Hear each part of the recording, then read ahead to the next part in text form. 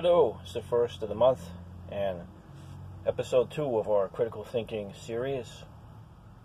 Some interesting observations this month, or past month, I'm sorry. And always feel free to disagree or criticize, yell at me, or whatever you want to do is cool.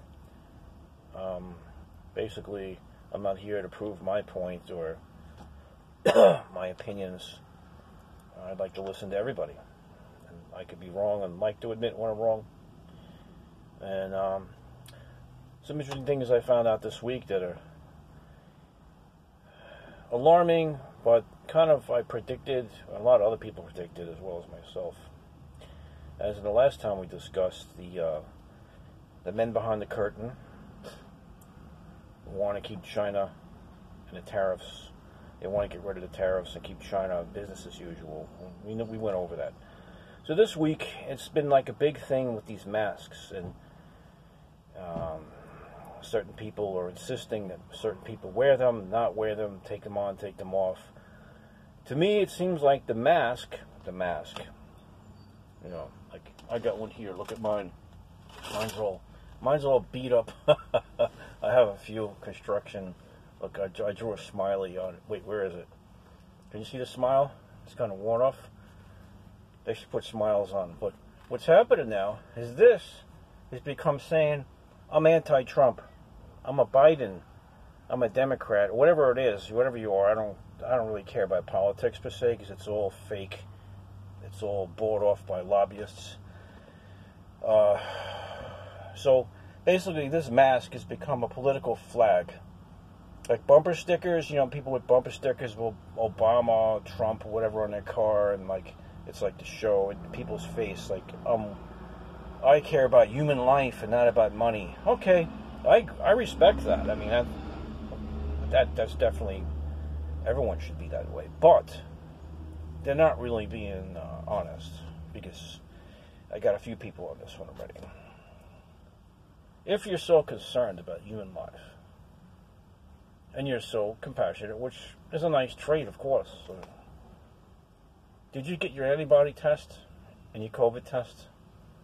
Did you get it? Because most people that are pushing the mask that I talk to, that are anti-Trump or anti-whatever, most of them, it seems like they didn't bother getting the antibody, or if they're infectious, or they're spreaders, or did they have it and beat it, or all these things are critical to know to protect other people. Yet, the ones that walk around with their flag on their face, they didn't get an antibody test. So I push it on them. I'm like, yo, okay. What's your test? What was the... Oh, I didn't get one. Why not? You take your mask home and go home to your family and people in your home. So there's a possibility of that spreading from you. So you should get the test. Now, I know several people that had this corona. One guy lived in a house, 80-year-old grandfather was there, sick mother-in-law. He was in the house, 3 weeks? No one got sick but him, and he went back to work in 2 weeks he was back to work. He drives a truck in a city in Queens, delivery truck. So that's the second point I'm going to make here, because I won't make this a long-winded thing. Yesterday, I'm in Walmart getting my first haircut since, December, because you couldn't get haircuts. I look like Bob Dylan, or the Hair Bear cartoon with the hair sticking up. I got an afro. I got a white man afro. But anyway, so what's funny is, not funny. This is a clue to the puzzle here.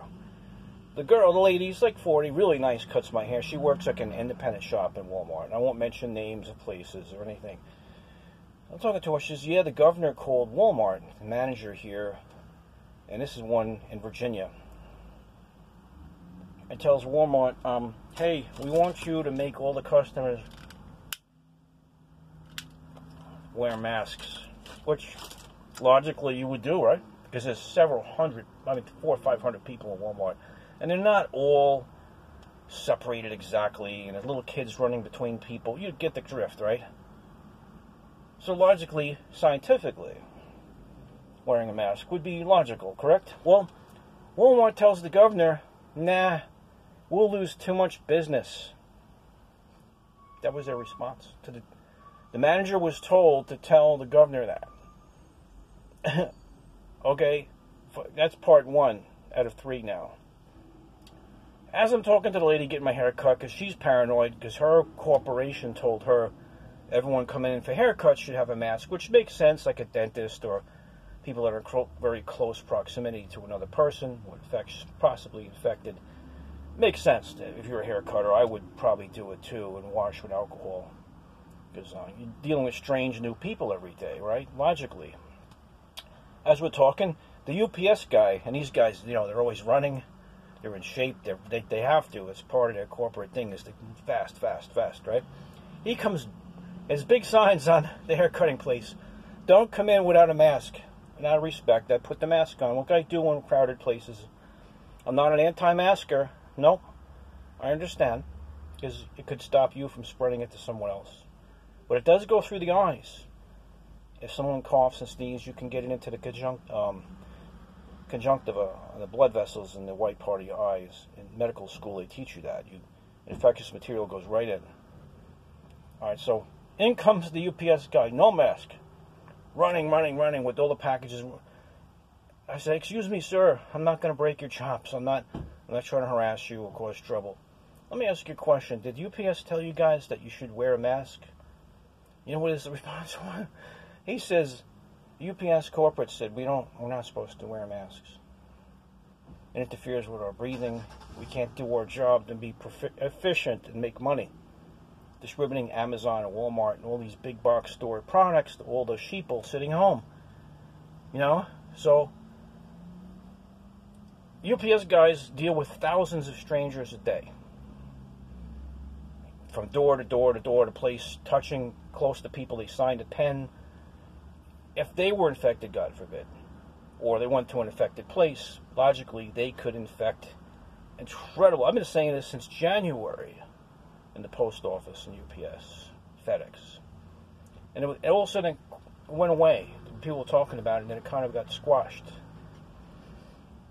So he says that's the official policy, UPS, don't wear masks. Well, can someone verify that for me? He told me that in front of the lady. And she almost fell down because she had a mask on, and so did I. Like I said, I'm not a big mask pusher. I'm not a fascist masker or an anti-masker. Well, I'm not. So this is the big one, okay? In town here, there's a small town where I am now. I got to go back to New York next week, but it's a college town. There's sizable population here. I'm UPS and stuff to my daughter in New York City during the height of this thing. She had to get diapers for the baby, food. Just back when doomsdays were going on. I remember back in April, March, there's going to be no food. It's the end of the world. So the lady comes in, the post lady, from the post office with a giant sack of mail, like they walk around the whole town, door to door, door to door. I'm like, "Hi, Mrs. Post Lady. Shouldn't you especially be wearing a mask because you see so many strange new people every day and go to door handing things to people without gloves?" And no, the post office says we don't have to do any of that, which is partly 0.5%. I think it's 50% federal government, 50% private. My head exploded. I'm an engineer. I took physics, logic. I'm into that. And, of course, there's things that aren't explained that we don't know, but logic and physics and common sense kind of saves the world. So far, excuse me. Folks, please, can someone explain this to me? Why, Walmart, huge corporation with thousands of factories in China, says, we're not going to make our customers wear masks. Okay? Employees kind of have to, which, because of lawsuits, see? They're afraid of lawsuits. That, God forbid, someone gets it that works there, can sue Walmart. They're not concerned about the general public. UPS, to keep their very efficient, they are very efficient,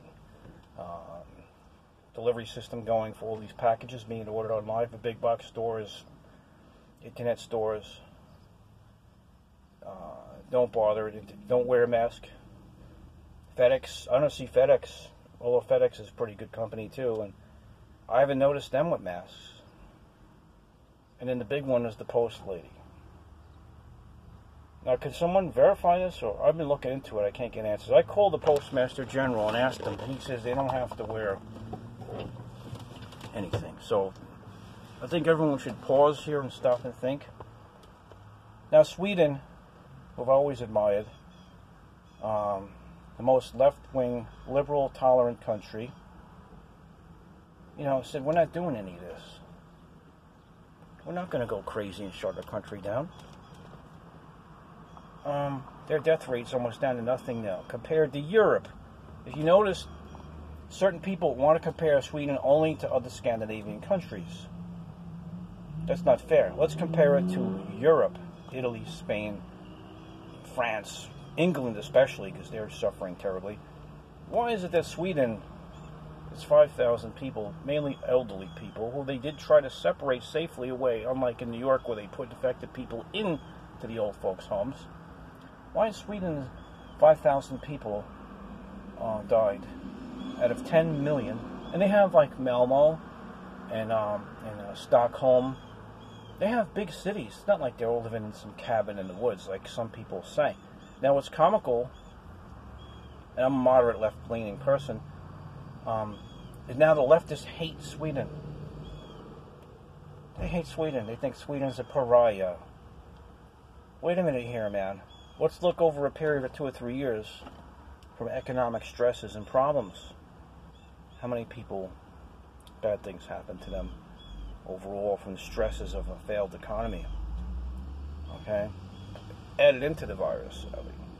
And now they're drumming up a new swine, pig, flu virus. But if you look back, like I said, I traced it back to 1957 was the first pandemic that came out of that region of China. There's been several. The biggest being 1968 Hong Kong flu, which killed 1 million people worldwide, 100,000 Americans. And we had Woodstock, peace, love, and granola bars, like I said the last time. And the moonshot came out like a few months later, and it was all gone. If this was not an election year in China, you notice how China was being demonized for months? Everywhere you look, bad China, conspiracies, they did the virus on purpose. We don't know the facts about this yet. It is very suspicious. You notice how it was all over the place on the news, internet. Now it's kind of quieted down. So what's taking place now? What's substituted and supplanted evil bad China thing? BLM, Antifa, institutional racism, which I don't really... who's making up these names? We had a black president. We have the richest people in the world are black here. My granddaughter's black, okay? My daughter married a Jamaican guy. I'm not even going to... Malcolm X warned everybody, like I told last time, the biggest enemy of African Americans in this country has been these white liberal, rich manipulators that use black people as pawns and keep them down in a ghetto and use them. They take them out of a shelf for an election. Look at these poor